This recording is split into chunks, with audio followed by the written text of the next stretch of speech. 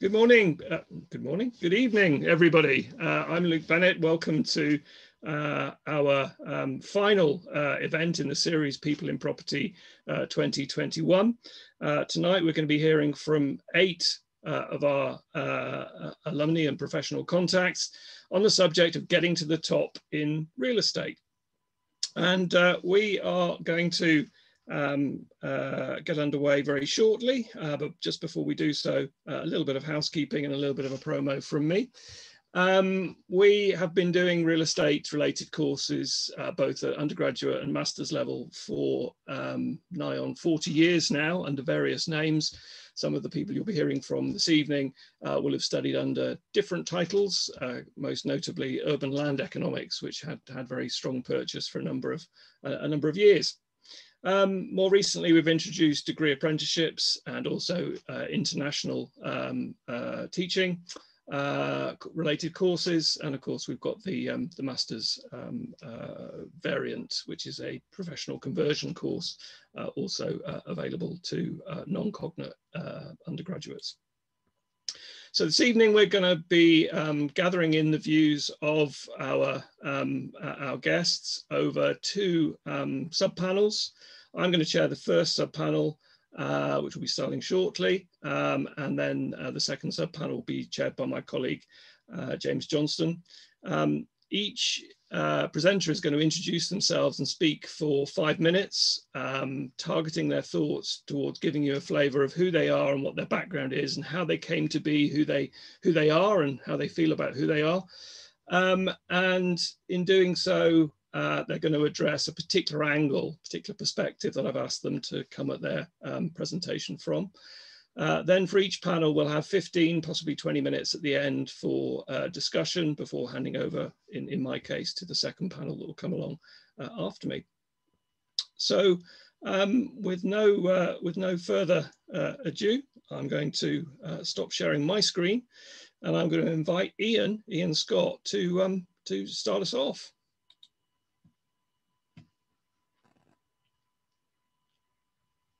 Here comes Ian. Yeah, have you got me, Luke? Yeah, got you. Yeah, lovely. Thank you, Ian. Oh, brilliant. Hi, everybody. It's great to be here tonight to kind of share a bit of perspective, and it's absolutely flattering that Luke and the team at Sheffield Hallam obviously think that I'm doing okay in my career, which is nice. What I'll do, I'll give you kind of a bit of a potted history about how I started off, and then where I've ended up, and what else we've got going on, and how we're kicking on at LSH. And I started at Sheffield Hallam in 2011, and I had the pleasure of being taught, I think it was real estate law or built environment law, actually, Luke, by you. And I went to LSH in 2013 on my placement year, and from there I've ended up being part of the establishment, I'm afraid. I don't know if it's a good thing or a bad thing, but I've not left, which is interesting because I think these days people do seem to fleet around more often than not. So it's actually quite rare for someone to stay at a firm for so long when you're at such a young age. So I ended up in the valuation team to start with, which was great grounding. I think everybody in the career should, or general practice in particular, general practice surveyors should have a bit of time in valuation, because it certainly helps you just get into the nitty gritty of different asset classes, different locations, and the general principles of value and property investment overall. And from there, I decided that I wasn't destined to be a valuer for the rest of my career. So I decided to be a bit bold, and I asked the head of office at the time if I could have an opportunity before I went back to university to have a bit of a seat in the capital markets team. So then I moved into capital markets and investment agency for about 12 months actually after that, which was great because I had a very similar experience because I was a regional surveyor rather than a London-based surveyor. I was able to work across different asset classes, whereas generally speaking, when you're in London, in the bigger firms, you tend to start to focus on a sector early doors. So it was great. Again, you know, we were one minute we were trading an office building in central Manchester for £50 million, and then the next day we'd be selling a tertiary retail scheme for £1 million in the likes of Bolton or Rochdale. So it was, again, great varied experience. And from there, I went back to university, then came back to the business, and I got asked to join a guy called Nick Mullins, who was from CBRE, who was just joining the firm, and to set up the development funding team. So we wrote a business plan, set up a development funding team, and we were going to focus on, funnily enough, residential, BTR, student accommodation, and sheds, industrial, which obviously is a market that's gone crazy recently. And then Nick left after about 12 months, and I don't even know the reason why he did leave after 12 months, but he did for whatever reason, and I felt a bit hurt about it because we'd spent the last 12 months really, you know, driving an agenda together and pushing the business forward. And they tried to recruit to replace Nick, and they basically couldn't find a replacement. So the chief exec, Ezra, who I've now got a great working relationship with, basically said to me, and bearing in mind this was in 2015, 16, so I would have been 23, 24. He asked me to submit a business plan to him to run the development funding team, at which point I totally focused our time and effort on the build to rent market, because again, back then it was the most emerging market, again, in the regional sphere of investment. It was hot to trot, and there was plenty of opportunity, and it was all development funding led, so forward funding agreements and land deals, which is what I was more interested in than trading general investments. So they obviously liked the business plan, because then he appointed me as kind of the national head, and at the age of 25 I was promoted to director of LSH and national head of BTR, which was very daunting at the time, and it's still sometimes is still daunting, and when I've kind of wrote down the dates today to run through kind of year by year, it's actually kind of unbelievable to see what kind of has happened across the last kind of 8 years or so, and the progression that I have made. And I often don't think that many of us sit back and think about you know, what has happened and what has changed across that period of time, but it's absolutely drastic. All positive though, I'd like to think. And yeah, we've gone from strength to strength. So in 2019 and 20, we had stellar years. We were one of the best performing teams across the entire business. My team is now 8 people across the UK, and we focus primarily on land deals, forward funding deals, and trading investment products. So one of the biggest deals we did recently was we sold a building for £90 million to Europa Capital, who I think you heard from Rob Sim from Europa a couple of weeks ago. So we sold a building to them in Manchester, which was a great one. And again, that put us on the map. So we've really been driving brand awareness and almost as well kind of a young, hungry team, as opposed to being kind of maybe a bit slow like some of the big firms can be. We've badged ourselves up as young, hungry, and nimble, which seems to have worked quite well. So that's a kind of a potted history, and of course, yeah, when at the end of the summaries of everybody else, I'm happy to take any questions that anyone might have. Lovely, thanks very much, Ian, for starting us off. Next to Stephen, please. Hi, good evening to everyone. Two apologies for me for when we start. First is my voice. I've got flu, not COVID. I had my test today, but my voice normally doesn't sound like this. And there may be some interruptions from one of my many children. So if they arrive, I apologise, but I'm guessing everyone's used to that today.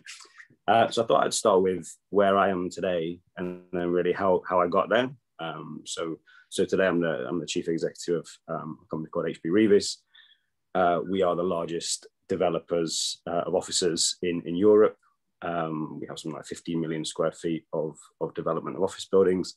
I run the UK business. That business has something like £3.5 billion worth of assets by GDV. And I suppose, the interesting thing for people is how I ended up in that position relatively early on in my career. So, my journey to become a CEO was a really mixed one, and probably not that usual. So, obviously I'm a Sheffield Hallam graduate, but I'm also a university dropout, almost times 2. So I actually started at Sheffield University doing economics, dropped out of that, Spent a year working, doing all sorts of jobs, labouring, working in shops, bars, restaurant, whatever, just trying to earn some money. Realised that was pretty difficult. Then started doing the real estate course at Hallam. I'd say scraped through a first year, pretty much failed a second year, and then had a choice to make. If it was something I really wanted to do, some things happened in my external life, which really focused me on wanting to achieve something. So then I kind of put all my efforts into redoing my second year.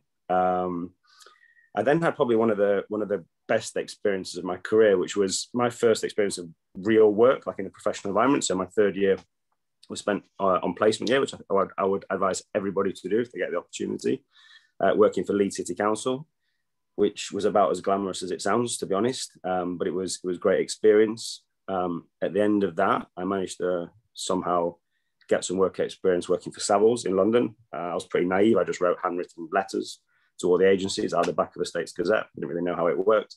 Managed to get some experience with Savills. And they offered me a job for when I'd finished my degree. And I just paused there and see, that's kind of a theme for me, which is one of slight luck, creating opportunity, then really maximizing it. So, when I went to Savills, I did the first half a day of my summer placement in the hotels team, which would have been terrible for me because it wasn't the best team. They then moved me out of there because one of the other summer students hadn't turned up in valuation. And I spent the next 3 or 4 months in valuation. That was a great team for me and actually offered me a job, like I said, for when I finished. So I went back to university, finished the degree, then rejoined Savills in London. And then I was really fast-tracked through the APC process because I'd spent the first year at Leeds City Council. So that was the first year of my APC. So I was then only, and actually it was a year at Leeds City Council, 3-4 months at Savills. So I only had 9 months or so to do to actually get through my APC. So they fast-tracked me through that.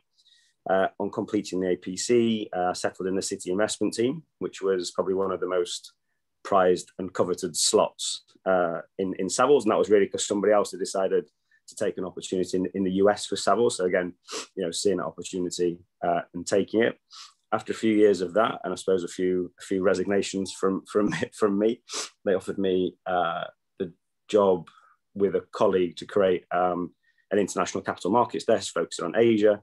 This is back in 2010 or 11, really, before we saw the growth in that market. So again, was offered an opportunity, made the most of it.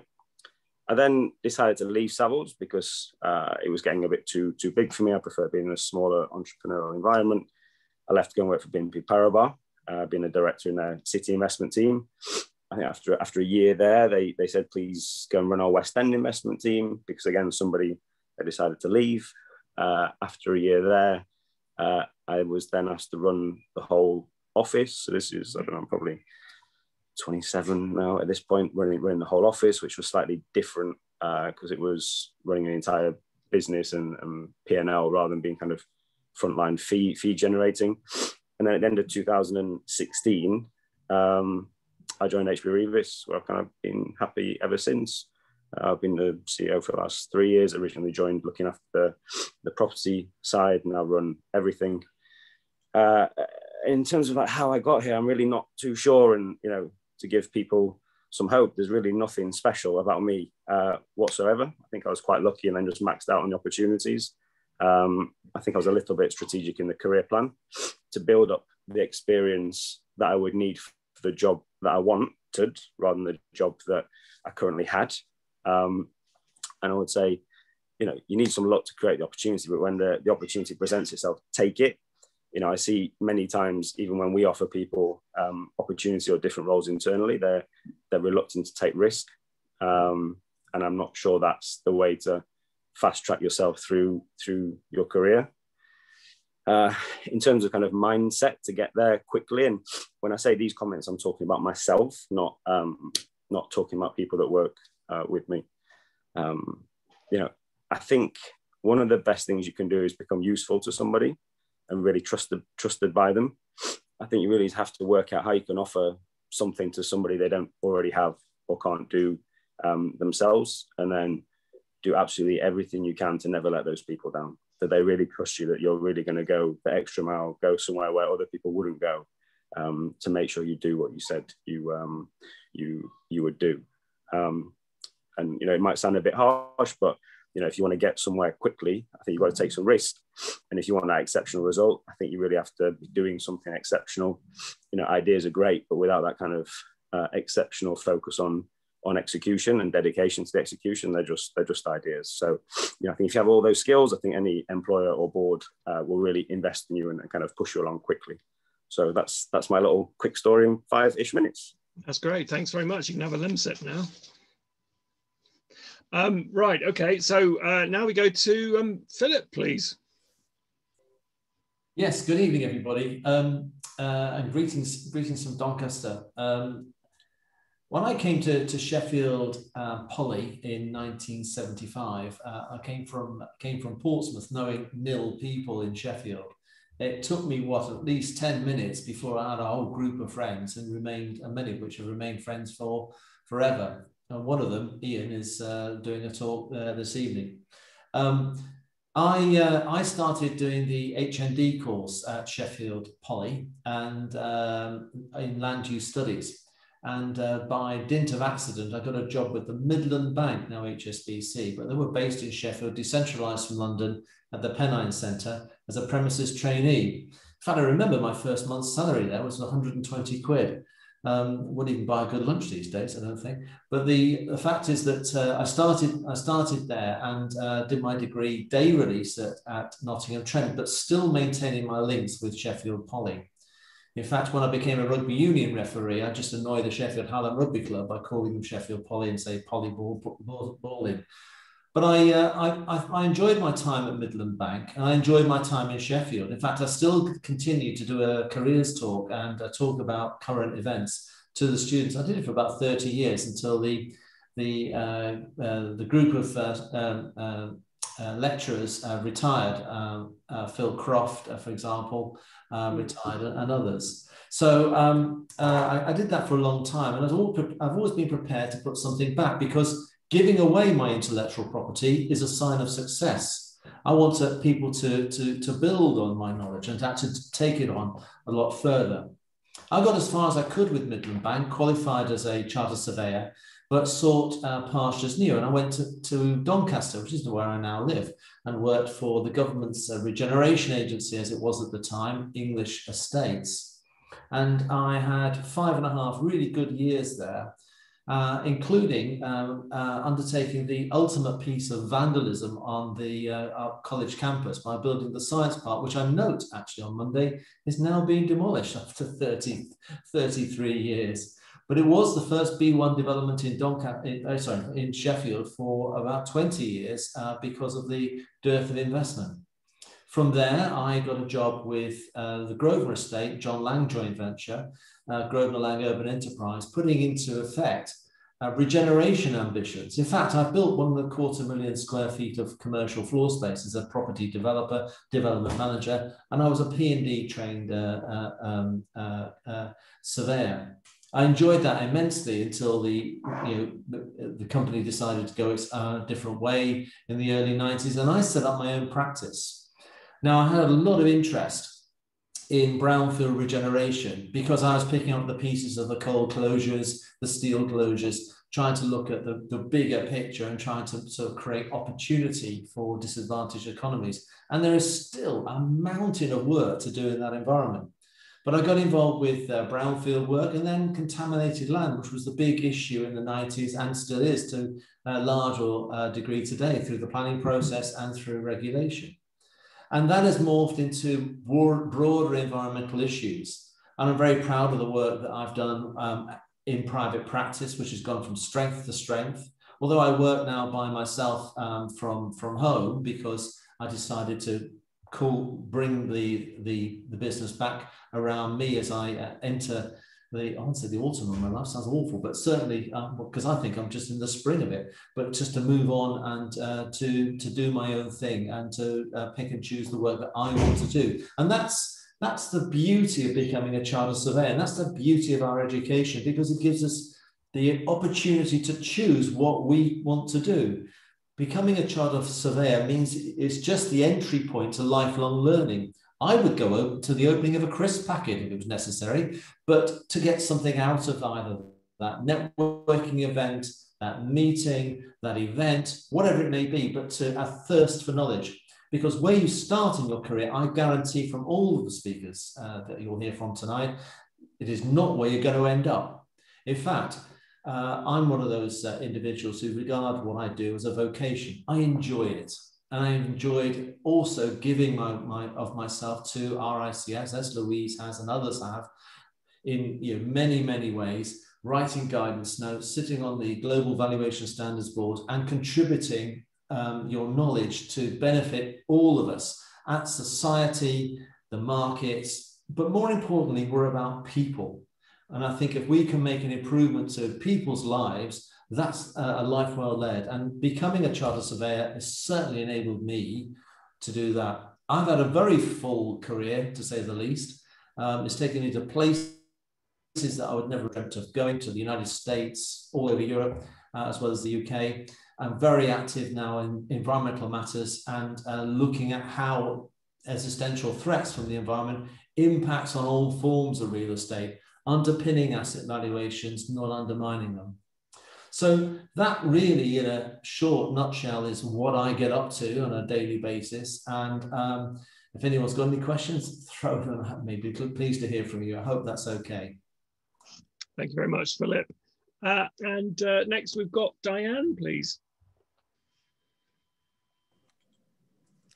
Good evening, everyone. I am Diane Elliot, and I am the director of the Land Valuation Department here in the beautiful island of Bermuda. I am currently, as I stated, the director, and just so that you can have an equivalent, the department is the equivalent of the Valuation Office Agency in the UK. How did I get here? With much help from the Bermuda government, quite honestly. Leaving high school, contemplating what to do, considered engineering, considered accountancy. And I actually saw a job advertised for a junior estate surveyor with the government of Bermuda in the Ministry of Works and Engineering. Didn't have all the qualifications, but I applied for it and interviewed and was fortunate enough to be given the position. That was way back in August of 1989.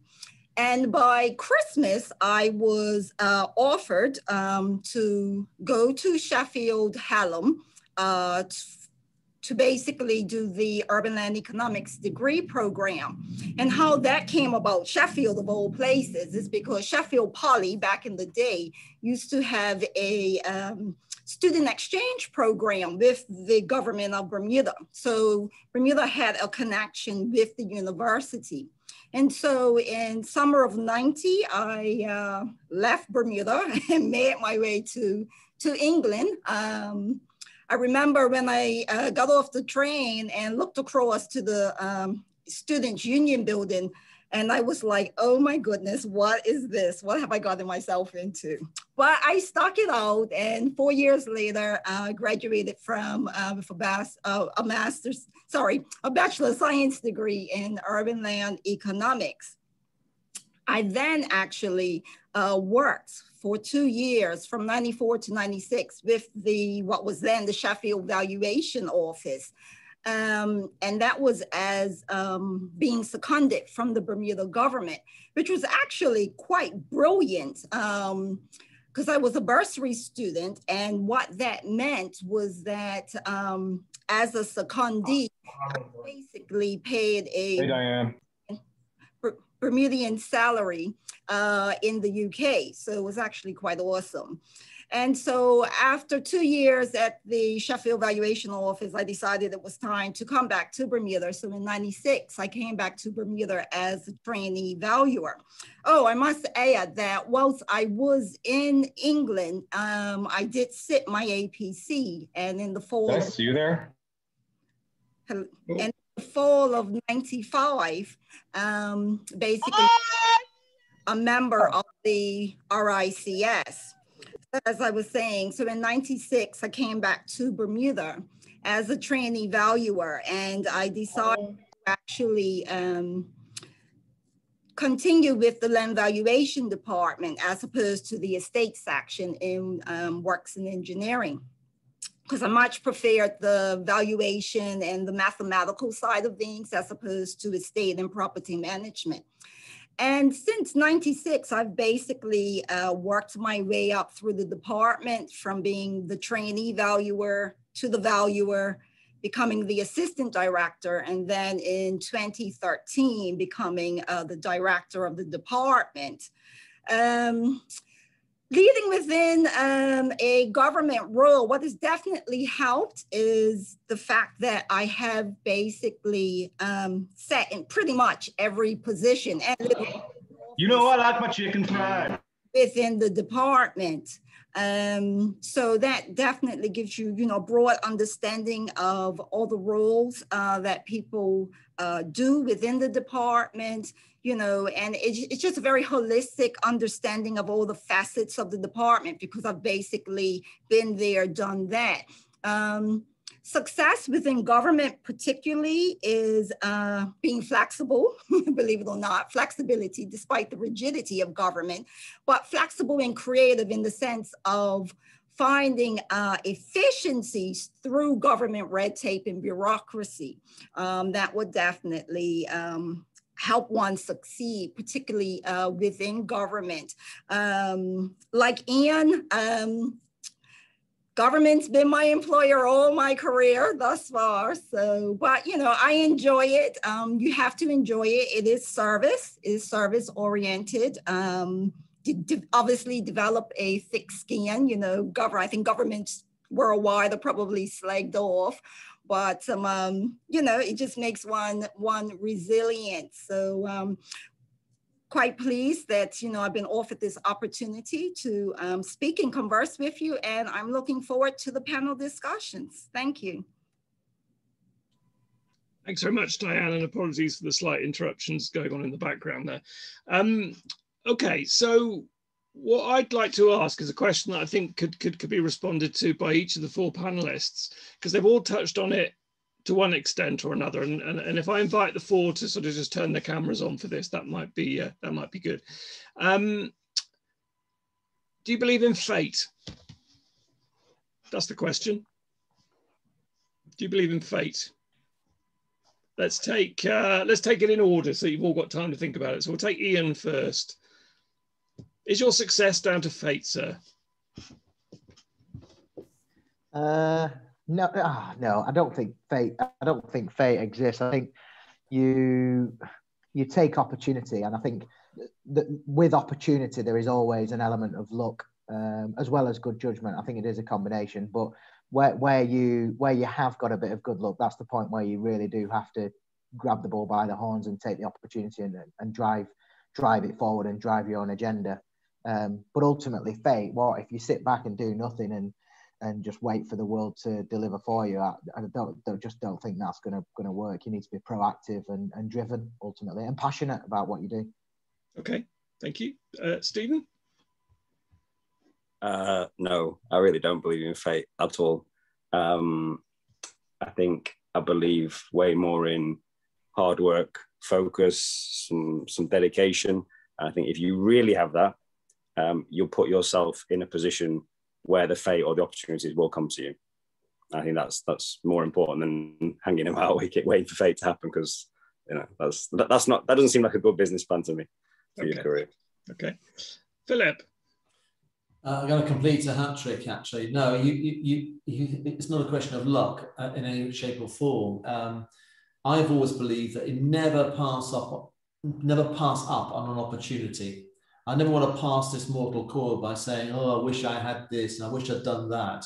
And also, I said it before, it's about a vocation. You've got to, it's all about the perspiration as well as the 1% inspiration. It's 99% perspiration, walking the streets, putting in the hard yards, the long hours. I mean, this morning I was up at 5, I left home at 6, I went to the Cotswolds to look at a property that had been a nursing home that had been flooded, to come back to do this. So you put in those hard yards all your life, but you get out of it what you put into it. And also people have work done to them, i.e. they have a career that's done to them. They don't take control, the job's in control of them. we, I would argue, all of us, are in control of our destinies, and we've managed to harness our skills and make our own destiny out of our skill sets in all sorts of wonderful sectors. And it's great. Okay, thank you. Diane. I definitely concur with my fellow panelists. Definitely do not believe in the notion of fate.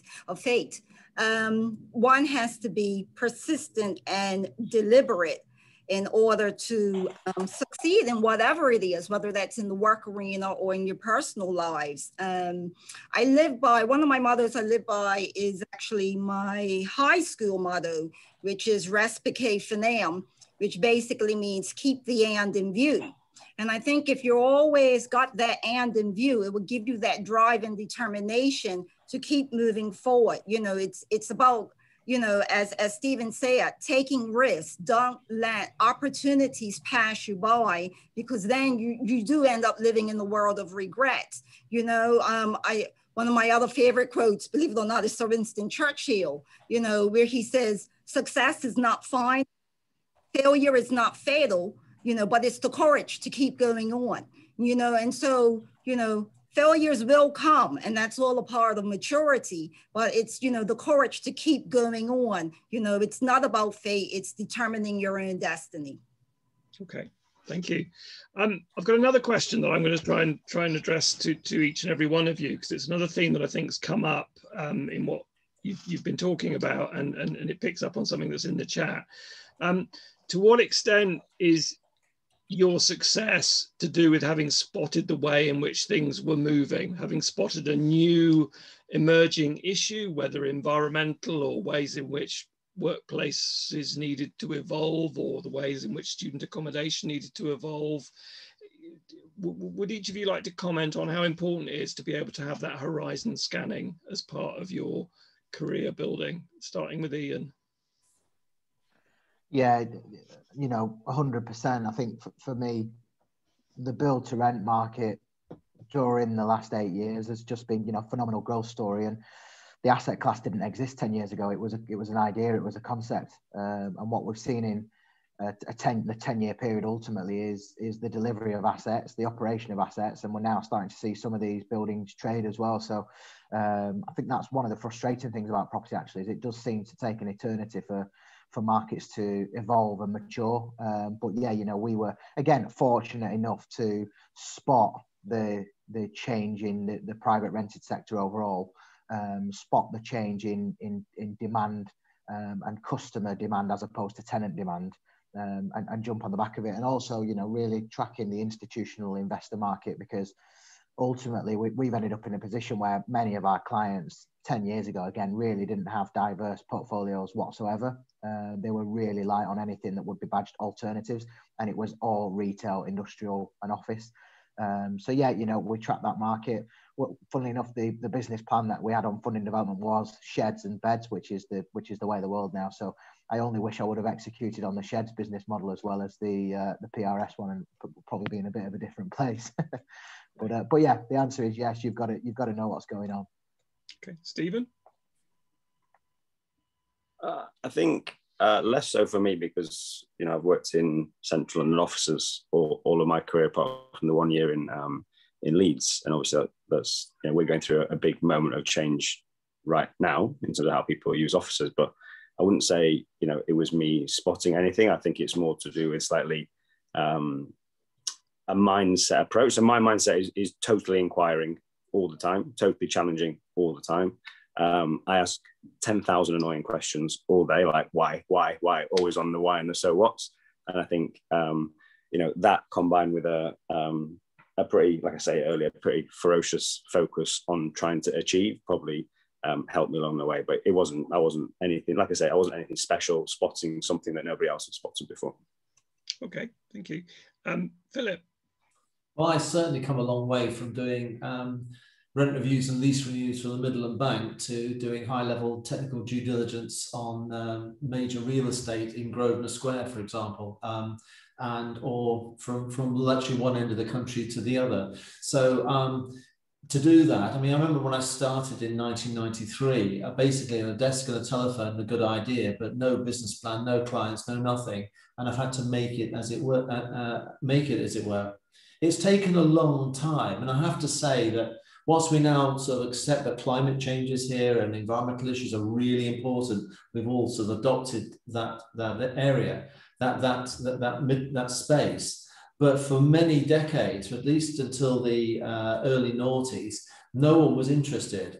In fact, lots of funds looked at environmental issues as a distressed purchase. They didn't want to know about flood risk. They didn't want to know about contaminated land. Just tick the box and move on.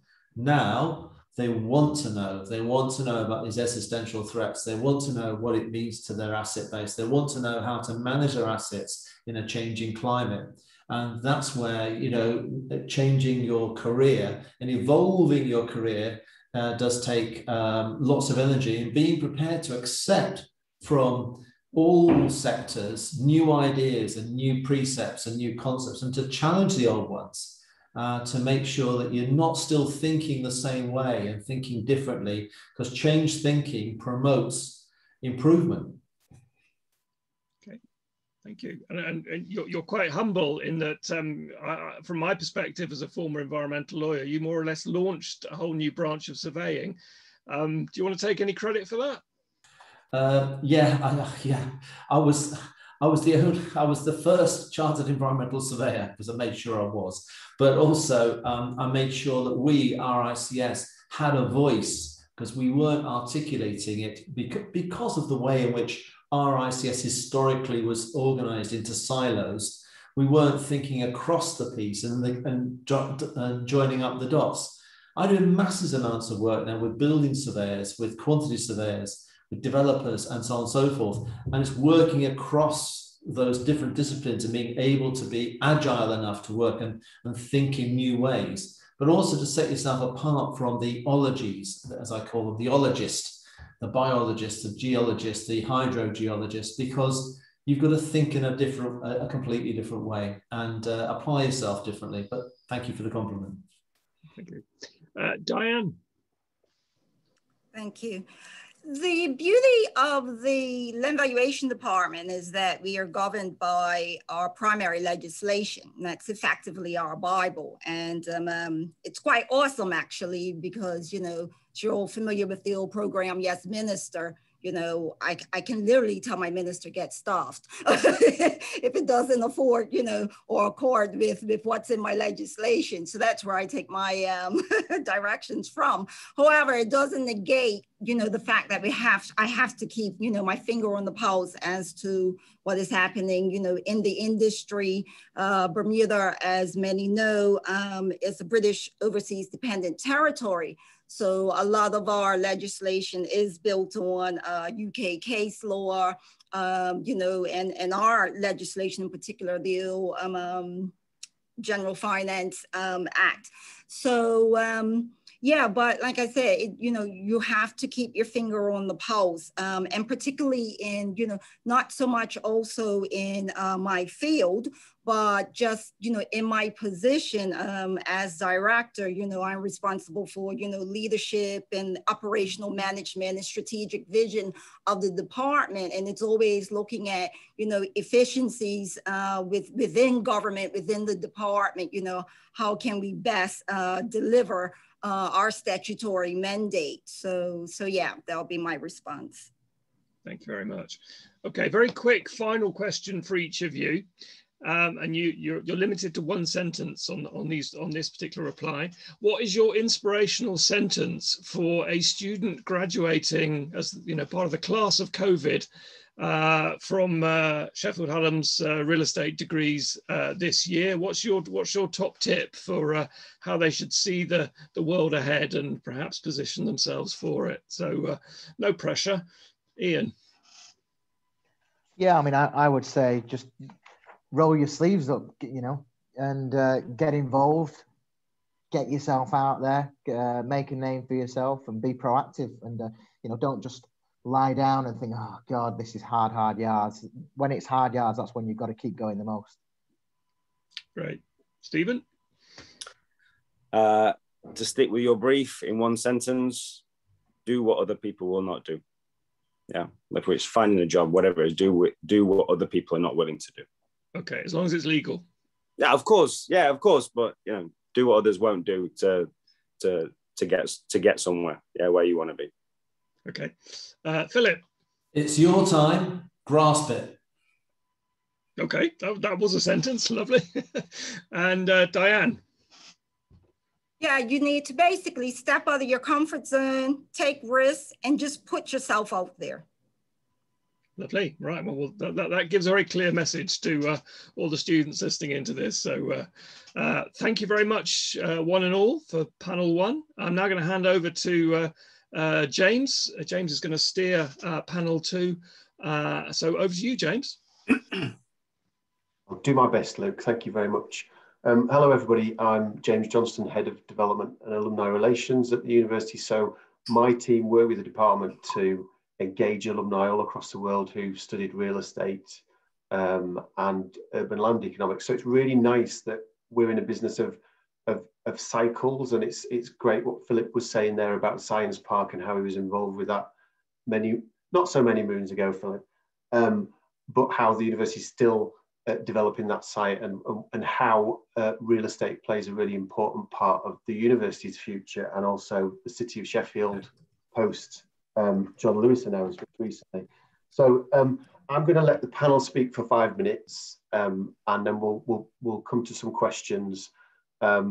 We're here to talk about what success looks like, and I think that's really important from a kind of personal perspective. I think the panel members are going to come at it from that, but also really to think about over the past year that we've all learned through our professional connections that we have bigger roles to play in the world that we engage with as work. And there's a fantastic opportunity there for our recent grads and our students, really, I think, moving forward.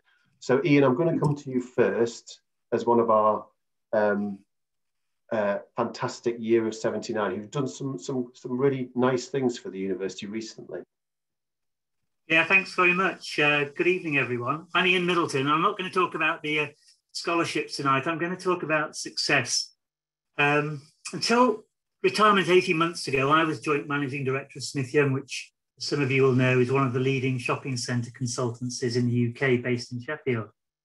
And my reflections are as one of your predecessors, having graduated 40 or so years ago from what was then Sheffield Poly, ULE 79. And thanks to Luke, I've been given the task of trying to attempt to tell you in just 5 minutes how to get to the top of something, to leave you with some inspiration and insight into what my 40 years of real estate tells me about the characteristics that I think will help you to get ahead and to be successful. I'm going to approach that in 3 parts, identifying, I've counted them, 15 characteristics for you to think about. I'm going to sketch out my credentials by describing the success of Smith Young, the company that I was at the heart of for 25 years. Then I'll take a step back, consider more broadly what is success. And then I'll conclude with some practical examples of how to progress based around an outline of my route map. So just before I do that, and reflecting on all the events and the enormous challenges of the past 40 years, 3 cornerstones that I think will improve your prospects as follows. Personability. Lots of people have touched on this. It's the ability to get on with people. Property is really closely knit. Adaptability. There's been lots of change and you're going to need to deal with it. So be ready and willing. And integrity. Be true, and to use a word that Luke used last week, authentic to yourselves and to others. Okay, so to Smith Young, which was my high point, my accomplishments there really will make me very proud of what we managed to achieve. I joined in 94 and reached the position of Managing Director in 2005, retiring, as I say, in 2019. Now, Smith Young was formed in 1990, just as we went into recession, so a difficult time, as a single-purpose agency to serve the Meadowhall development. And I joined in 94 to take responsibility for the first round of rent reviews in late 95.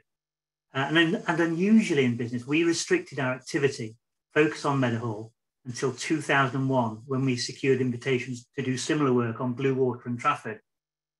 Word of our success and recognition in Property Week in 2005 as Professional Agency of the Year attracted other appointments. And 10 years ago, a real highlight, we got on board with Westfield in collaboration with CBRE to deal with all the rent reviews and the lease expiries on both of their London malls, London and Stratford, meaning that we were then engaged on all of the top 5 super regional malls, working for the biggest retail investors. And to put some numbers on that, the capital value of those schemes we worked on topped £14 billion, and the combined rents receivable were in excess of 500 million a year.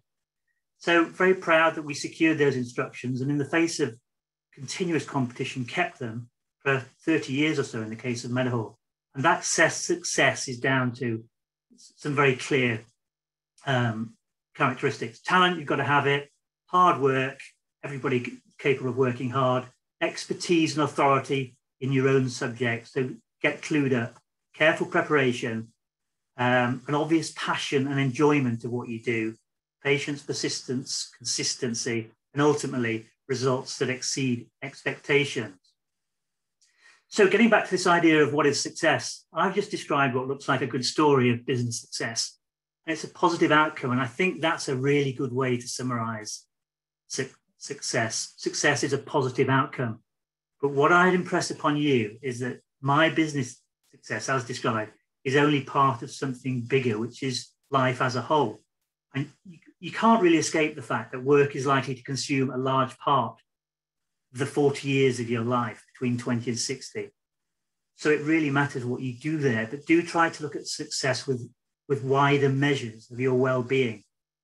If you talked to me 10 or 15 years ago and started talking to me about well-being, I would have wondered what you were talking about. I just wanted to get on with the job. But as you get older, you reflect, and it just becomes ever more apparent. But as I say, talking about my business success tells you nothing about the compromises, setbacks, and disappointments we experience, and the other aspects of life, health, wealth, happiness, friends. And if you get any of those wrong, then your business success could be of limited consolation. Ultimately, I was fortunate to secure great control over the business aspect of my life, and that's what you should try to do. It relied on the exploitation of opportunities and plenty of effort to get there. And for much of the time, it wasn't like that. It may never be, but strive for it. So I'd say, look at success as a very fluid state, one that you can have and lose in its different aspects. It's a complex puzzle. Just take a broad view. And you're the only one that can really judge it effectively. It's best left to you. You can look at measures from elsewhere, but you decide whether you're successful or not. You'll be happier with that. And here the characteristic, which some touched on tonight, is self-awareness. Be ever mindful of your circumstances. Pick up measures of your success in its many guises as you go along, and enjoy it. Expect setbacks and diversions. Deal with them. Don't spend time regretting steps you didn't take. Be responsible and proactive. And just to conclude then, my path, as quickly as I can. Pre-1978, decided against the residential sector because there's too much client emotion tied up in that for me. Had a year out then at British Road Property Board, great variety of work, great team, free train travel. I loved that. The work as well. At 79, graduated with a 2-2, bit disappointed with that, but I pretty soon got over it once I got a job, which was at Sheffield City Council. I wanted a job in Sheffield. I liked what the council offered in terms of quality and variety of work. And that's useful to get in your early stages. It broadens in all probability your opportunities and makes you better informed to navigate your career path. We handle industrial premises, offices, shops, council house sales, compulsory purchase. But I didn't see my future in the public sector, and I left after 3 years. Had to move to Leeds to go to GUS, where purely commercial premises, they were an investment company, and it was a very aggressive working environment, big contrast to the council. But that was a great lesson, great learning experience. And the characteristics here to survive and prosper were four of my favourites: energy, work ethic, curiosity, and attention to detail. 1987, age 30, I was looking for something a little less stressful with a retail focus, and got a retail surveyor position at Burton's in Leeds. As well as being the sector I most enjoyed, it was such a social place. All the retail agents wanted to connect with Burton's as the dominant force on the high street. And it presented great opportunities to put your name around and take on work that got you noticed. You've got to get yourself noticed if you're going to get ahead.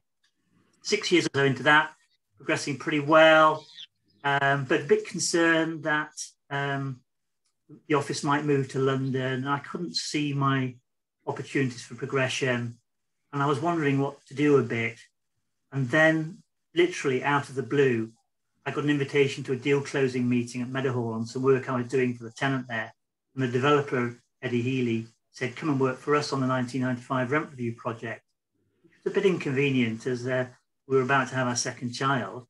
And as is the way with these things, another job offer came out of the blue at exactly the same time. So that was a retail job. And I had to decide, do I move, do I not? Do I go for the retail job in my comfort zone? Or do I go for the shopping centre landlord role, which I'd not done before? Weighing things up, took the chance, and best thing I ever did. So final conclusion, to be successful in the real estate business, as in others, I think, I would advise that you first experiment and try to find an area of work that you really enjoy. In my case, it was retail rent reviews, something about which you can be passionate and have pride in about what you do. Work really hard at it, try to excel, and don't be deterred or discouraged by negative influences. Be prepared to take risks and recognize that clients want solutions, not problems. So identify obstacles and ways to overcome them. More broadly, though, to be successful, take the wider view. That's me. Thanks, Ian. Very wise words. And if anyone's got any questions for Ian, please put them in the chat or we'll come on to them at the end. Now, I'm going to move on to Louise Brooks-Smith, who is one of our ULE alumni, but she's also an honorary graduate from the university, which was a very splendid day a couple of years ago, Louise. You're going to give us further wise words, and I'm going to just hand over to you. Thank you. I know we're running a bit over time because no surveyor can keep to 5 minutes, can they? It's just not in our DNA. My name, as James has very kindly says, Louise Brooks-Smith, and I've had a career across the built environment, both in the public and private sectors, and in the UK and internationally, for nearly 40 years. I've been asked to speak specifically on having confidence to make your own career path. So here goes. I think really I can talk about it because my mantra has always been to make the most of the opportunities that come your way. You are going to hear the same messages from everybody who speaks today. But that's my mantra. It's make the most of those opportunities because they might not come your way again. And that way, your career path can take different twists and turns, but it will always be interesting. I'll put money on it. It'll be interesting. Confidence to take up opportunities is important. You've got to have that confidence. It doesn't have to be embedded confidence. You don't have to be born confident. It can be learned, and it simply needs you to have an element of trust and an ability to take a few risks on your journey. It helps to have supporters and mentors, whether that's your family or your friends or your boss or your work colleagues, but it also helps to know who has your back and who doesn't have your back, because you are bound to find people that you don't get on with along the way. And it's really important to recognise them, but recognise the people who are allies as well, because you can do it on your own. You need to be happy in yourself and with yourself, regardless of your faults. And believe me, we have all got a lot of faults. You can't really pretend to be something you're not or hide behind a mask. People see through facades eventually and you lose their trust. So all those little bits there were instilled in me by my parents when I was setting out. And it meant basically that I meant the most of really crap A-levels. I remember turning up at Sheffield Poly in the early 1980s with some appalling A-levels through clearing. And I ended up on urban land economics. I'd started on housing, transferred, went to join the urban land economics course. And I also joined the RICS as a student member, one, because it was free, and two, I'd never heard of the RICS before, and I thought it looked quite good fun. That move and joining as a student member meant that I got involved in a network, a professional network that carried on and has carried on throughout my whole career. The people I met both back in Sheffield and through various jobs And all the people I've met in the RICS have been very important to me. I eventually became a global president of the RICS, and I am still very much involved. But back in the beginning, back at Sheffield Poly, I was one of 2 women on that course. And I then eventually chose a specialism that I liked best, because there's no point in doing something you don't really enjoy. It wasn't the popular one, it was the P&D option. And there were a handful of people who chose P&D, planning and development. And that's what I got my degree in. And I was really pleased. I don't know who said anything about a 2-2. I was delighted to have got a 2-2 after completely screwing up my A-levels, I can tell you.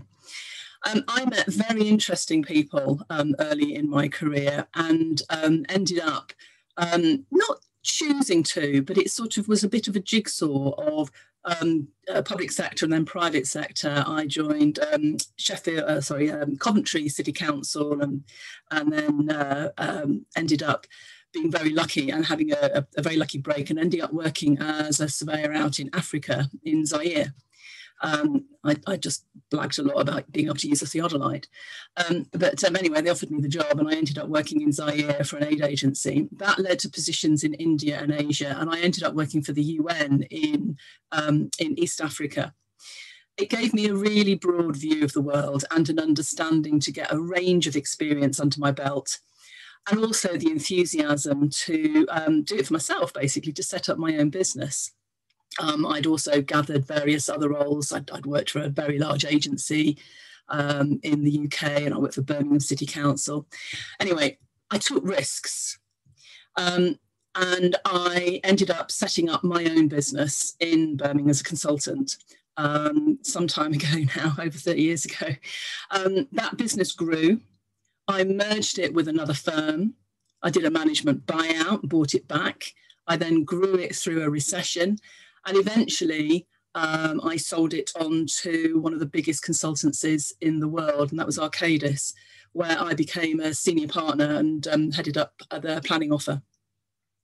I'm now an advisor and a non-executive director for a whole range of companies and organisations and FTSE companies, using all that property development and construction experience and skills and the networks I've formed. And most importantly, I love what I do. I always have loved what I do. I've never done anything for the money. My view is it's not a good enough reason for getting out of bed just to be able to, get a paycheck. There is no point in doing anything if you really don't enjoy it. So my takeaways very quickly are: be yourself, find your tribe, aim high, and take a few risks along the way. Thanks.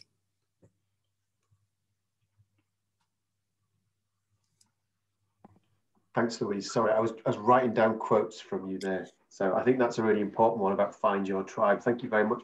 Again, questions for Louise into the box, or we'll pick them up at the end. We're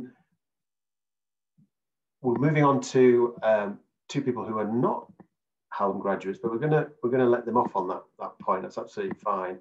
And I'm going to bring in Sarah Hayford, who's going to talk to you about kind of her views on how we broaden inclusion and diversity in the real estate business. Hi, Sarah. Hi everyone. My name is Sarah Hayford, and I'm the founder of CEO of a company called The Land Collective. And The Land Collective is basically an organisation that I built when I was at university. I actually went to the University of Nottingham and I studied international relations and politics as my first degree. And I later on got into property, and I really wanted to become a commercial surveyor. So I took the steps after that to do my master's in real estate. And I worked in the industry for a few years, starting off as a graduate surveyor, mostly in West End retail agency. And then I moved on to client side. I didn't really like the agency life too much, so I wanted something a little bit different. So I went to go and work at Wasabi as an estate surveyor, still in the retail and F&B sector, and I really, really enjoyed it. But ultimately, I'm here today because I wanted to talk to you a bit more about the Land Collective and the work that we've been doing to increase not only kind of BAME representation in the sector, but also, the industry visibility as a whole. When I was starting to get into property, the main kind of difficulty that I found was that I didn't really have a lot of access. So, when I was looking online about to increase my commercial awareness, I didn't really know where to look. Everything was behind a paywall. When I wanted to go to events and network with other professionals, you had to pay. Some of these events cost like 100, 200 pounds, stuff like that. It was ridiculous for a student to kind of get her foot in the door. So I decided to create my own door, basically. So I started off by creating the Land Collective, and it started off as a blog, actually. And basically I was blogging about different things that I cared about. So at the time it was things like regeneration, gentrification, developments in my local area, constructions of new projects and things like that. And I started to get my friends involved as well. And I think when you're at uni and everyone's kind of looking for experience, everyone wants something to put on their CV. So I kind of got all my friends involved. I got my university department involved because I kind of sold it as a way of students learning more about commercial awareness and actually applying things related to the built environment to put on their CVs. And that's how we kind of got started. But over the last kind of 4 years now, we've grown significantly, and that's mainly because that we've kind of changed our offering. So where we kind of started off at the beginning, kind of writing blogs, and it was all about students and it was all about getting your opinions across, we started to really kind of narrow down our audience. So it then kind of developed into breaking down really difficult and hard to learn concepts around kind of the built environment. So what is a lease? What are your rights when, your relationship with your landlord goes kind of tits up or whatever, things like that. So we started doing those kinds of things. And eventually we got to a point where we wanted to start doing more programs to try and get more people looking at the built environment as a sector, just because we felt that visibility just wasn't really, when you compare the sector to areas like law, finance, banking, and then you ask people about property, for example, they're like, oh yeah, you could be an estate agent, I know that. And it's like, okay, but what else, So we wanted to kind of change that perception with young people, especially from kind of lower income backgrounds. So before, when I was getting into the sector, I did a whole range of unpaid and paid internships. I did an internship at CBRE in the residential department. I worked for a company called Located, which is basically a government agency that focuses on the development of free schools. I interned at Land Securities in their development and retail team. And it was quite hard to get all of those opportunities. And I really had to kind of prove myself on my application to prove that even though I came from a political background, I was really, really interested in the sector and that I'd done the work and I'd done the research that I needed in order to get into it. So one of my reasons for kind of starting the Land Collective and for trying to get more representation into the sector is just because the sector isn't really diverse. I think it's getting a lot better, but there's still a long way to go. And I feel that firms have tried to do their best in relation to these things by building out networks and events where we talk constantly about diversity, how to improve it, what we're doing. But on all levels, it still has a long way to go.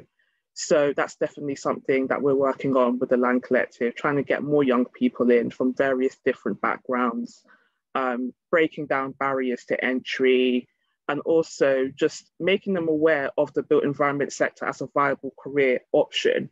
I know for me, when I told my dad I was going into property, he was just like, to do what exactly? I was the one in the family who was studying politics. He thought I was going to be saving the world in the UN. And then it's just like, oh yeah, you're going to go sell houses. And it was like, no, actually, I'm going to go be a commercial surveyor and do amazing things and, put companies and businesses on the high street and stuff like that. So I think, talking to more parents about different options in the industry and, just getting in front of more people was something that we all have a responsibility to do. And it's something that we have consistently worked on at the Land Collective. We have great relationships with different employers. Last year, we launched our virtual internship program. We're one of the first in the industry to kind of do it. And it was on a really large scale. We collaborated with great employers such as Gardner and Theobald, Colliers International, and also Brian Cave, Dayton and Payson, which are a commercial law firm. We had over 300 students sign up, and it was such an amazing experience because, after the pandemic came along and has ruined everything, lots of companies took back their internship places. So we decided that we were going to create our own, and it was a great way where students could actually learn more about commercial property and construction. They could learn more about landlord and tenant, property management, leasing, and actually build up those skills and that knowledge and decide what they wanted to do with it later on. So it was a really, really great year for us, and we're hoping to do the same again this year. But ultimately, the one thing that we're trying to solve here is kind of representation, diversity. But at the end of the day, you know, we can't achieve those things if people don't know that the sector even exists in the first place. So yeah, that's a bit about my journey. Thank you very much. And I just had a quick question on that before we move on to Jack, which is there more of a role that companies can play or is it that you see it as more of a pipeline of talent coming through via universities? I think it's both. I think everyone has a different role to play. I think that employers have a bulk of it, to be honest. You know, it's about kind of fostering a really comfortable and amazing working culture where people actually feel comfortable to come to your workplace as either a person of color or as a woman and things like that. So it's both a pipeline issue and an employer issue. And we're working with quite a lot of employers at the moment to kind of help them with their kind of diversity training, with their hiring process, and even kind of smaller scale things, like, for example, their recruitment process.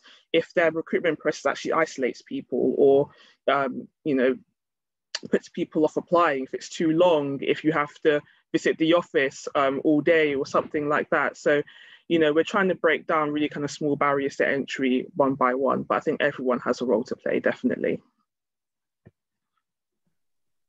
Yeah, thanks for that. And we'll probably come on to that theme a bit later, but it's incredibly important. And I think the university's certainly been doing a lot of work in this space over the past couple of years, and recently has the accolade of being the university in the UK that recruits the most students from underrepresented backgrounds. So it's something we're very proud of at Hallam and has an important link to how we engage with businesses. Jack, I'm going to bring you in at this point, and you're going to talk to us about how local communities can benefit from real estate businesses. Yeah, absolutely. Thanks, James. And I have to say, I probably feel like the biggest imposter on this panel, because not only did I not go to Sheffield Hallam, I actually don't come from a real estate background either. So it does link in. But basically, I've had a slightly strange career journey. I actually started off in commercial law. So I went to the University of Newcastle and graduated in 2011 with a law degree. Was very lucky to secure a training contract with a commercial law firm, and I thought, right, that's what I'm going to go and do. I'm going to go and be a commercial lawyer. If you'd told me when I was 21 that 10 years later I'd be a responsible business manager for a real estate business, I'd have been very surprised probably. But for me, what happened with my career was I started my journey with the commercial law firm I worked for, and it was just the wrong fit. I loved the team, I loved the firm I was working for, but the job wasn't quite right. And what I found was that actually the skills that I was most enjoying using were the more of the interpersonal skills and working with clients and solving problems. And it was very much the people side. And one of the things I got involved in at the firm was I'd got involved in the charity committee, and we'd started supporting a charity in Sheffield called St. Luke's Hospice.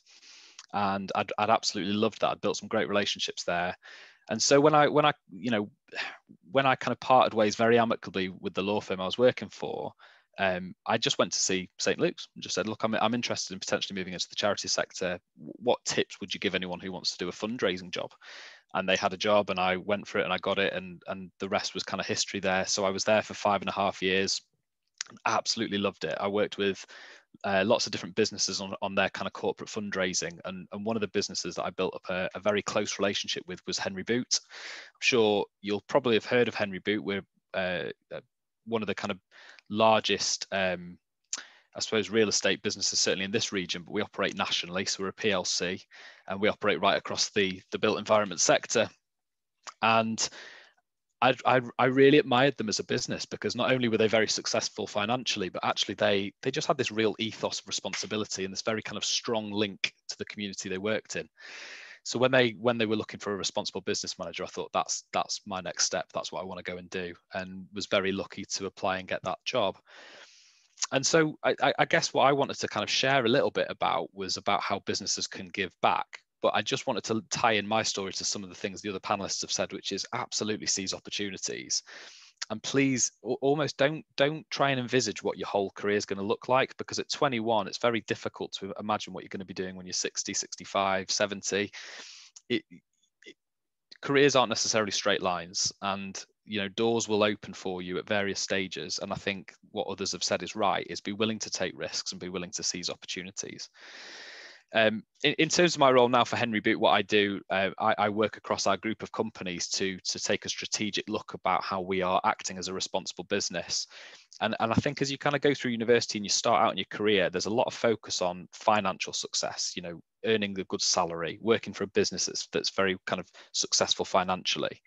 What's been a really interesting trend, and even in the 6 months I've been with Henry Boot, is that actually it's the non-financial performance that is gaining in importance. And that you might hear the term ESG, which stands for environmental, social and governance. And what that means is you can be the most financially successful business going, but if you haven't got a good look at how you are interacting with other elements of society, if you haven't got a good look at how you are acting sustainably, then potentially you can get yourself into real kind of difficult situations. And actually taking a strategic look at that and looking at where you can have the most impact will lead to real success.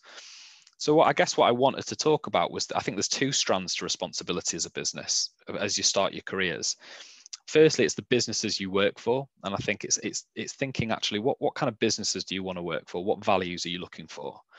And as businesses, I think there's a real change that's going to happen as we kind of come out of COVID. And I think what I hope we'll see is that businesses will stop, I suppose, almost kind of stop looking at societal issues as issues that aren't directly relevant to them, and kind of, I suppose, supporting communities from an arm's length, but actually we'll move to a much more collaborative model. So we'll see businesses really engaging with charities and education providers and community organisations to tackle shared problems.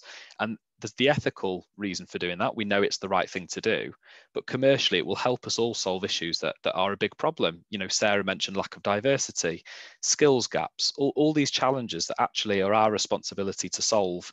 But rather than just doing that at an arm's length, it will be looking at how we can do that collaboratively, which is quite exciting.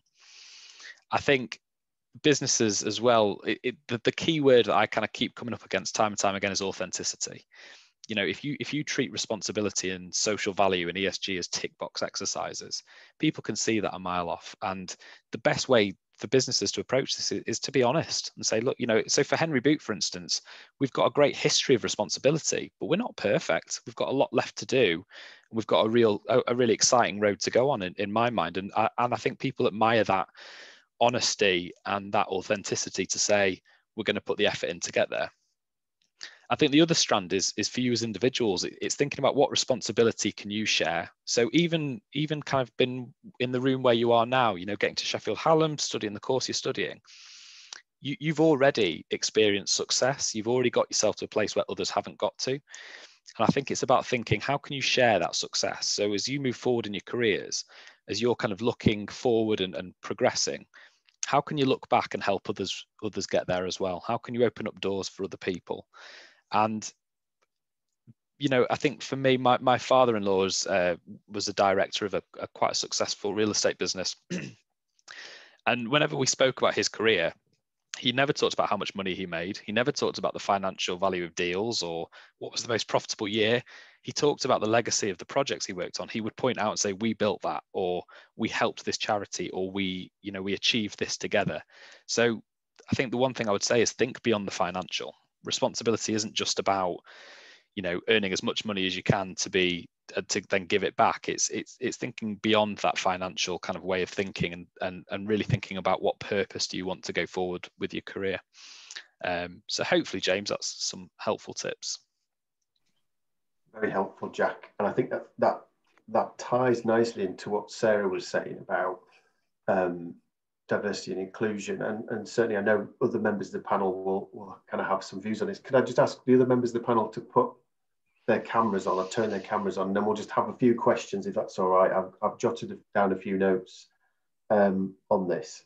So just picking up on your point, Jack, about responsibility, you sort of hit on a couple of points there, one of which it's about corporate responsibility and that kind of social contract that businesses have, and real estate plays a big part in that, particularly post-pandemic, and we've seen a lot of that kind of coming up in the news. But there's the other thing about that's really helpful for our final year students and graduates, which is about how do they model that almost in what they do. And Louise, I'm going to come to you first on this, because I don't know whether you have any views on this. And I always love your story about the National Coal Board, but there is that thing, isn't there, about resilience and taking forward those lessons and challenging the barriers that might be there. What, you want me to relay my coal board story? Very quickly. I'm sure other people have heard it so many times. So I had no idea what surveying was or the property world. I wanted to be an engineer. And my A-levels were all geared towards studying mining engineering at the Royal School of at Imperial College. And I completely buggered up my A-levels. So not only didn't I get physics, which is quite important to do engineering, I screwed all the rest of them up as well. But before I got the results, I'd applied to the National Coal Board for a scholarship. And just by chance, my dad said, well, apply, of course apply, you know, I've got to apply. But do 2 applications, do one as Miss Brooksmith and do the other one as Mr. Brooksmith. Because the Equal Ops legislation had come in only a few years beforehand, it was embedding in. So I sent both my forms off, and Mr. Brooksmith got a letter back saying, oh, well done, thank you very much, you can come for an interview, we're really interested in offering you a scholarship. Miss Brooksmith got this really shitty letter from them saying, what do you think you're applying to us for, basically? And it was really badly crafted. And so I took them to the Equal Opportunities Commission and won. And by that time, though, I'd won a bit of a hollow win because obviously screwed up my A-levels, and so I didn't go and do engineering anyway. So, but the fact that the National Coal Board hadn't actually grasped things at that point, when legislation was very clearly in play, it stuck in my mind, and it's a good example. I have to say, I've not found as much prejudice or discrimination over my career, but that's probably because I've lived by the mantra that I set out before. Clearly, I have been very actively involved in EDI over the last 10, 20 years, and I was the instigator behind the Employers Equality Mark for the RICS, which was the first quality mark for EDI across the built environment. It's still going, it's been adapted. And the position over EDI, over diversity and inclusion has changed dramatically over the last 5 to 10 years. Hugely, it's just unrecognisable now. It's got a long way to go, but it's considerably better than it used to be. And now, when people come out with crass statements, like an advert I saw only last week on Twitter, basically saying, lads, do you want a career in construction? I'm looking for some people to join my team. That jars so badly. That poor bugger who put that out on Twitter, he got slammed for it, not surprisingly. It's a cultural change that's required. That cultural change will change over time. It's getting quicker, but the change still needs to happen. So, you know, it's still, you know, discrimination still takes place, or we wouldn't have the Black Lives Matter work that is being done at the moment. But it's getting better. The horror stories are fewer and far between, but the work of Sarah and lots of people like her mean that life is getting a little bit better and a little bit fairer. Thanks, Louise. Sarah or Ian, did you want to come on this point at all? On equality? Yeah, there's a long way to go. It's quite funny, when I started 40 years ago, my first boss was a woman, and so was my second boss, and that was really unusual. That was really unusual at the time, but it's changed massively in the last 15 or 20 years, I would say. And there's so much more balance in that, but it's the ethnic disequality that really needs addressing. And the RICS are really trying to catch up on that, I think, from what I've seen from their website. And the big firms are taking lots of initiatives to try and improve things. I think the last research said just 2% of charter surveyors were from ethnic minority backgrounds. So there are massive opportunities there to try and even things up. So I'm working with Nandi as a mentor, and I'm really excited at the prospect of getting her somewhere, which she'll go far, I'm sure. But yeah, there is discrimination that needs tackling. Thanks, Ian. Yeah, definitely. Yeah, I think much like everyone else on the panel, still got a long way to go. But, you know, I think just by the work that we're kind of doing with the Land Collective, and, you know, companies are kind of dedicated to making change. I think sometimes it's quite, I think Jack kind of mentioned it earlier about, you know, you really kind of recognize the companies that are approaching diversity and inclusion as a tick box exercise, because they're quite easy to kind of weed out.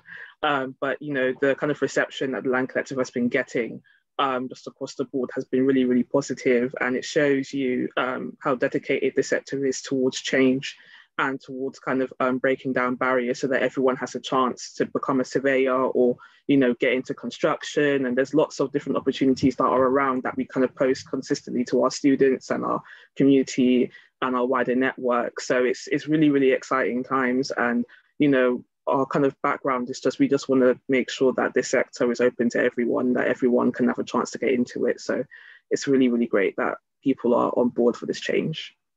And can I just add there that part of the problem is our industry perpetuating urban myths. I really think it does us more harm than good. There is a cultural change that's required. There is an age element of all of this. But I get really cross when I sit on panels and we get, you know, individuals saying, "Oh, woe is me," you know, it's such a dreadful career to enter and all the rest of it. To be quite honest, excuse my language, that's bollocks. It really is, because it is fairer now than it has ever been, and it is the exception that really jars out. When there is poor practice or malpractice, you can call it out, and it's far easier to call out now. The artist is shout out and do something about it. So I really don't like perpetuated urban myths. Thanks, Louise. Telling it like it is true Louise style.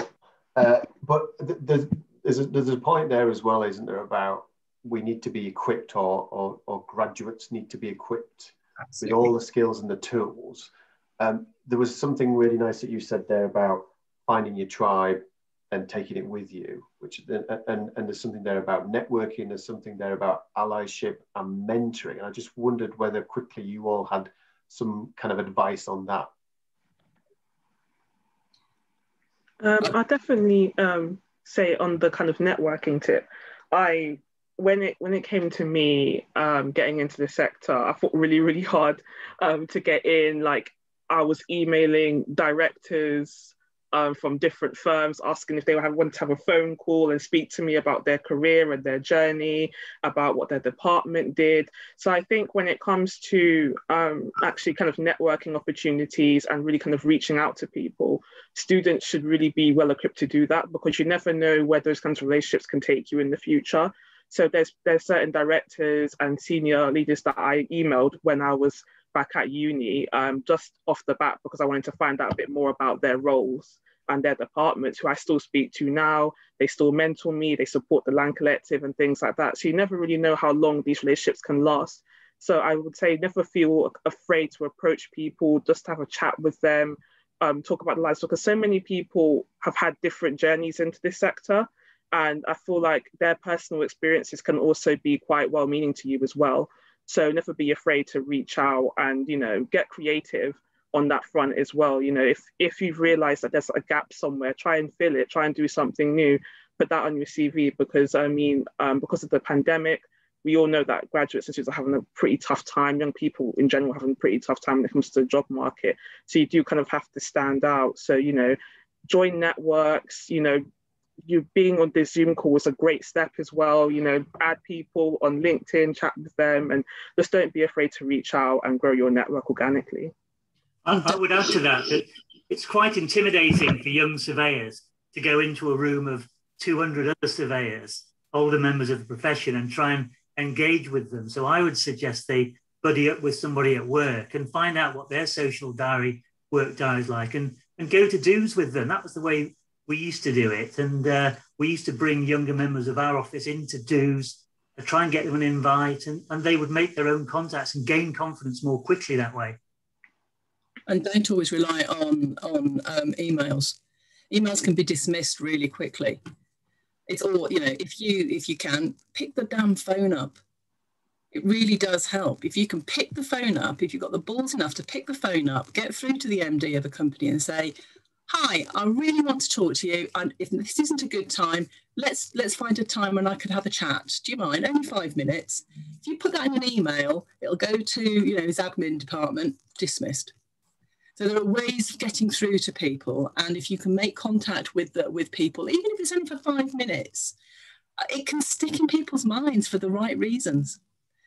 So, you know, just pick the phone up. We still do have mobiles. I think, you know, it's not all emails and texts. I think for me, James, on your question, I think the two things, I think allyship it isn't really a choice. It shouldn't be a choice anymore. It's for businesses to achieve equality and diversity, and it is a long road. We know our sector has struggled with representation, and it is going to take time to put that right. But you know, this is something that's everybody's responsibility. It's not a HR issue or something that only a certain team in a business should try and take care of. We've all got a role to play in this, and I think it's about embracing change and being willing to try new things and listen and learn. I think on mentoring, I would just say I think it works both ways. You know, be willing to learn from those above you, like Ian said, and to kind of, you know, get along to find out what your seniors do. But actually be willing to listen to those beneath you as well. And particularly with you guys, as you know, you're the next generation of the workforce coming in. Leaders have as much obligation to learn from you as you do from them at the moment, because there's so much change that, you know, it's a great opportunity for you to bring in your ideas and enthusiasm, and for leaders to learn from that as well. Thanks, Jack. And what I'd say as well is, and I would say this, is that we do have an alumni network out there, and there are lots of alumni that can be contacted. You can get in touch with them through LinkedIn. If you go to the university's LinkedIn page, you can look at the alumni module, or we have another site which is called Hallam Collective, so you can log in there as a student and source alumni from different backgrounds all across the world who are happy to have a virtual coffee. That's a really good way to do it. I'm going to quickly wrap up because I know we're coming to that, and I'll hand back to Luke, but just one final quick question for the panel, which is, what would you tell your final year self as you look back now?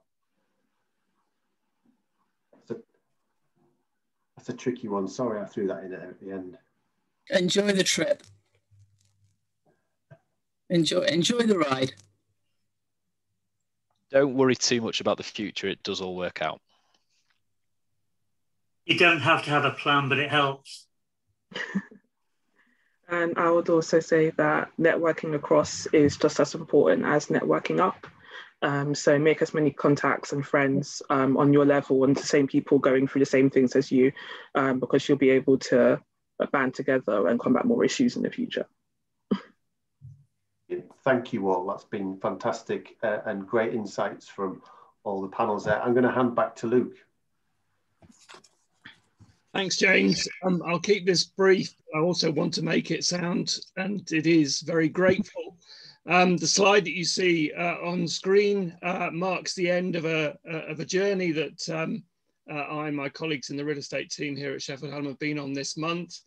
It seemed like a crazy endeavour when we set out to do it, but we've done it, folks. We've had 30 alumni and related contacts giving back the benefit of their success for the greater good. And that really is the message that was curated, if I'm allowed to be a curator, into the event this evening. I wanted those stories of success, but by definition, the fact that people have given up their time to come and talk about their individual success, but also to reflect on its wider dimensions and where we should be looking for success in the future has just been terrific.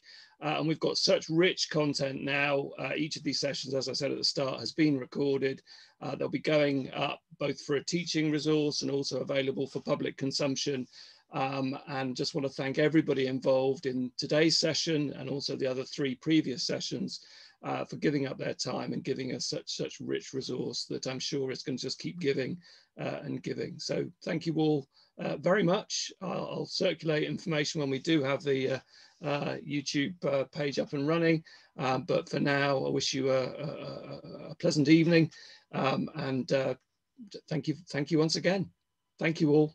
Bye-bye.